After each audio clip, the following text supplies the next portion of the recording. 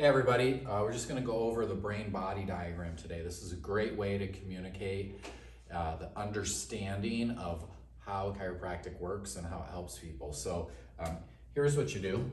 So you start out, what controls everything in your body? Your brain, right? So you're going to ask, when I'm asking the question, that's what you would ask the patient to try to get them to engage with what you're saying. So what controls everything in your body? The brain. And how does the brain send all of the messages to your body? How do those messages go back and forth? Through the nerves, right?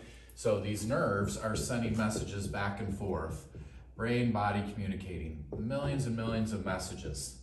Many of these messages through the mechanoreceptors, right? All these messages back and forth. And when that works well, how do you think your body will function? Patient says, good. And you say, right, it would be functioning good, or a state of what we call ease, where everything's just working well. What happens is in life, we do things where we'll slip, fall, shovel, sleep wrong, right? These things will happen and it will create irritation in the mechanoreceptors or a interference in the nervous system, the communication, where some of these messages then don't get through properly. And when those messages get messed up, what do you think is going to happen to the body's function? It's not going to work as well, right? It'll start to malfunction. That malfunction then leads to a state of dis-ease, where things don't work right, which then progresses down into a state of symptoms. And that's where you're feeling it. So it's got to get bad enough that you actually feel it first, but can you see how things are actually developing before that? Now, usually you don't feel any of these symptoms until you get below about a 40% function, and then those symptoms start to show up. So it's got to get pretty bad. That's why you see people who have different diseases and problems, they don't really notice any symptoms with it until it gets super bad. That's why you get your cholesterol checked and your blood pressure checked, and a mammogram, pap smear, colonoscopy, all these different tests we do on people. Even going to the dentist, they look at your mouth and test your mouth.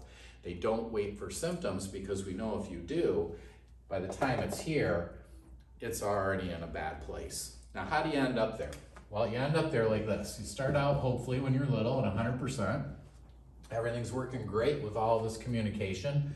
But then you slip, you fall, you shovel, you sleep wrong, crash on your bike, car wreck, play football. You do all these things in life that stack up like straw on a camel's back. None of them are even hurting necessarily yet until you drop below this 40% line, and now all of a sudden you're hurting. Now here's the thing. When you're having symptoms down here, you could come in and we could work on you and we could turn you around. And as soon as you got right there, how do you think you would feel? Answer is you'd feel fine. In fact, as soon as you cross the 40% line, you'd feel great. You'd feel like you were here. And in fact, you'd swear you were there, but here is not here. Those are two different spots. If we stopped right there, what would happen the next time that you did something in life? Right, it would drop you right back down. And doing this over and over and over allows things to just progressively keep getting worse, which many people then just attribute it to age. It's not age, is you're just letting things get worse. And why would you knowingly do that? Nobody would, right? So as this is building up over time, it's going to keep spiraling down, and that's not your best option. What would be better would be to try to bring this up here as high as it can get. Once you get up there as high as you can get,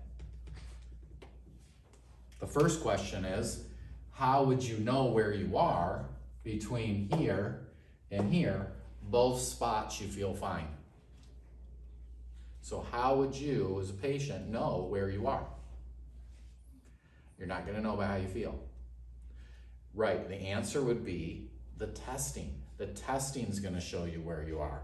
If you're sitting here and you're failing a whole bunch of tests, but you feel great, you're just on the edge.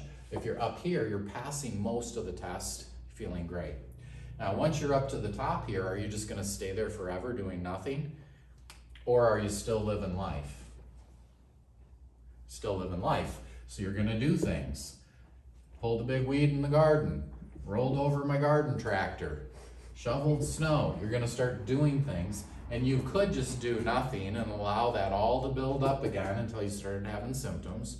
Or imagine this, what if we just checked you out, looked at your range of motions, your mobility, and the testing, found any tight spots that you didn't even know about, we pulled those out of there and just kept that, doing that. And rather than a relief care cycle down here where you're just getting worse over time, because every time you flare it up, it's worse, what if we kept your cycle up here where everything's functioning at a higher level? And that's what we call prevention, maintenance, or just a good darn idea to keep your body working well, right? Keep things working well so then when you're old, you can still do things, still be mobile and active, and have the best chance at that quality of life that you want. And that's the secret, is keeping things up here, watching with testing, not just looking at how my symptoms are when I'm below 40%. Sadly, in the chiropractic, massage, PT world, most patients are still utilizing their symptoms as their only thing to know if they should get care. When really, testing should be the measurement, watching that, keeping things good, and then that's going to give you the best quality of life possible.